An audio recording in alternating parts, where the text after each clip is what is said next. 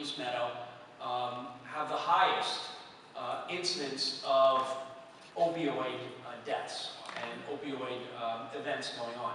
So while there may be arrests for marijuana, the reason in the inner city, I think one of the reasons why we're hearing about the opioid events going on in these towns is because people are dying as a result of this. So we have, beyond just an enforcement issue, we have a crisis going on with medicine and with opioids and the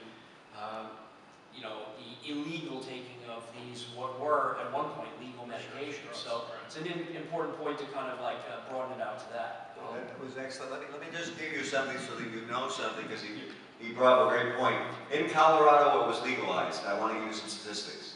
These are not my statistics. These are the high-intensity drug trafficking agency statistics of the federal government. So here we go. Ready? Since legalization, 48% more traffic accidents due to marijuana. 49% more emergency room visits because of marijuana. 33% more hospitalizations. 100% more calls to the Poison Control Center of Colorado. Colorado now ranks #1 in the nation, because one of the tenets of drug legalization is, well, you legalize it, people won't use it, right? It won't be a big deal, so who uses it? You don't use it if there's no prohibition. So now, here's the facts. In Colorado is #1 in every age group, from youth to adults, in usage of marijuana. Is #1. So that tenet has flown out the window. Now, this is just marijuana. Let's talk about opioids. In the Vietnam War, we lost 50,000 men in 10 years. And he brought up a great point. Now, I want to give you something now. We lost in the whole Vietnam War of 10 years, 50,000 men. In 1 year, in 2016, which is already old now, 2016, we lost 60,000 Americans from opioids only. Not a war. Not a war. Just opioids. So you ask about, very good point. So I wanted to give you some facts.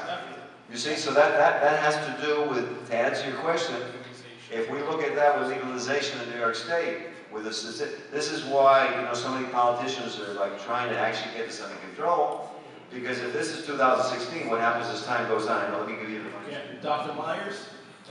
Yeah, I don't think I'm going to speak very long on this issue, because I disagree with so much of the premise of all of this.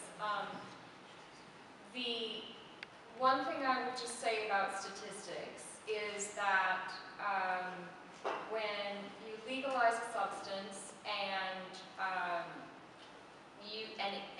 incidents that maybe you would have reported differently before or not reported at all, suddenly you can report, and so now it's possible to call the Poison Control Center because whatever, your child seems to be out of it, and so when you legalize it, the numbers start to fluctuate and we don't really know how to interpret them. It's way too early to understand whether legalizing something like marijuana ultimately is going to have the sort of societal breakdown that's being described. So I'll just put that aside. In terms of the benefit, financial benefits to a state, that too, it's way too early to know how that's going to play out, because there are unintended consequences that cost money, and we haven't seen how that financially is going to work itself out. We do know in this country that anytime you make something illegal, prohibition is a great example, you end up creating a kind of a pent-up desire for it, and then, I don't think that's a good solution either. I think if we're going to focus on drugs and creating a drug-free concept, we need to be looking at the drugs that are really harmful to people and harmful to public safety, and I wouldn't put marijuana on the top of that list. It's on our mind because it's being legalized, but it certainly is not anywhere near the most important thing. opioid addiction is on the rise and continues to destroy communities. But that didn't start because of marijuana use or any other drug use other than prescription drug use. So the way that drugs are affecting communities has to be traced back individually, drug by drug, to its origin. So it's just complicated, and I don't think we can hash it out in a panel like this. So I would say that. And then the last thing I would leave throw in my last little push for this. What I don't like about having certain pockets of human behavior that are illegal